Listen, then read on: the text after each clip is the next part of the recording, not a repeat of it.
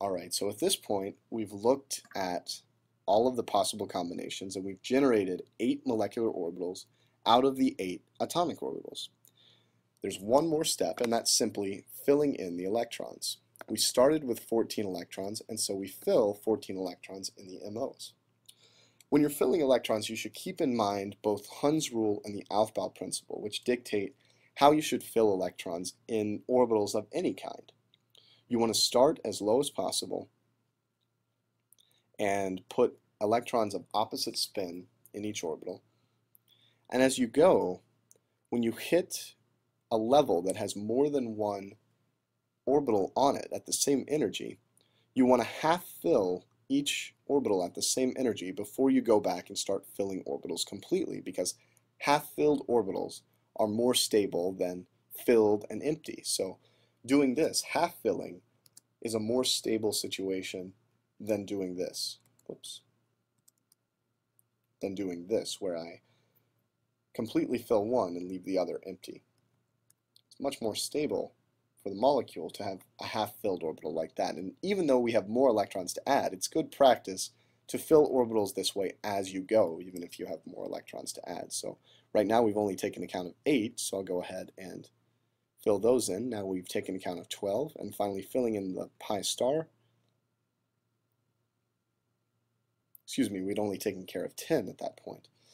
And filling in the pi star, now we've taken care of the 14. So what you should notice here is that the situation is quite a bit more complicated than simply 3 lone pairs and 1 sigma bond. What we actually have is 2 sigma bonds, a sigma s and a sigma p. But because the sigma s anti-bonding orbitals fill 2, those 2 orbitals cancel each other out. So there's a sigma bond canceled out by its sigma star partner, which is also filled. Similarly, we actually have 2 pi bonds, in a sense, corresponding to these 2 orbitals, but likewise, those 2 are canceled out by their filled anti-bonding counterparts, which means 0 bonding overall for the pi-type combinations. We see that the sigma star for the 2p combination is unfilled. As a result, the sigma bond essentially corresponds to that sigma 2p orbital right there. So what we might expect is that the sigma orbital, or the sigma electrons in fluorine, are more reactive than your typical pair of sigma electrons that might be formed from a combination of 2s orbitals. And indeed, that is experimentally observed. So building the MO diagram has told us some extra information that simply looking at the Lewis structure couldn't tell us. And this is an example of where molecular orbital theory really adds some real information to the conversation about organic molecules.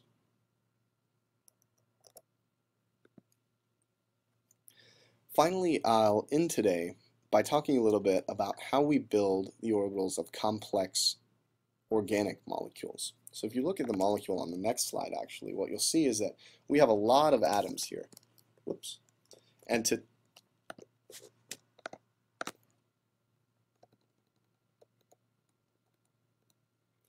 take each of these atoms and contribute 4 AOs and get out all of the molecular orbitals by considering combinations on every single atom would be a long and laborious process.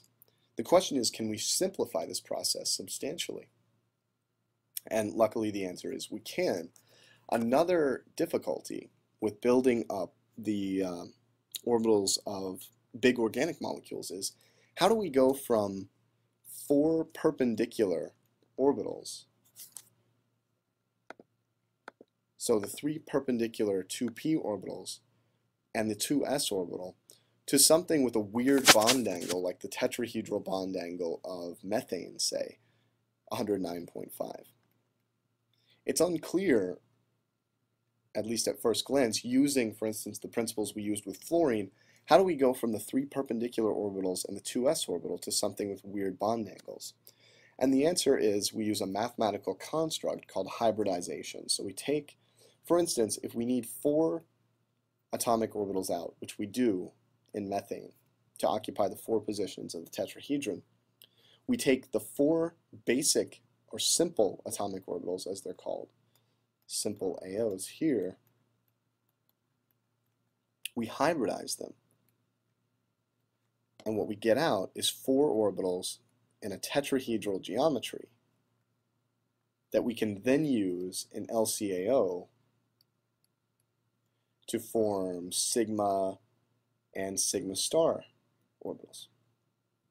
Right? So hybridization is really the key to thinking about the molecular orbitals of larger organic molecules, and really molecular orbitals of compounds involving carbon can always be simplified using this concept of hybridization. So next time we'll look at how to identify the hybridization of an atom and really what that means both in spatial and energetic terms. What you can see from this is that spatially the hybrid orbitals are perfectly set up for the geometries that we actually observe of organic molecules. So for instance, because we took all four of the simple atomic orbitals, we call these four, each of them is an sp3 hybrid.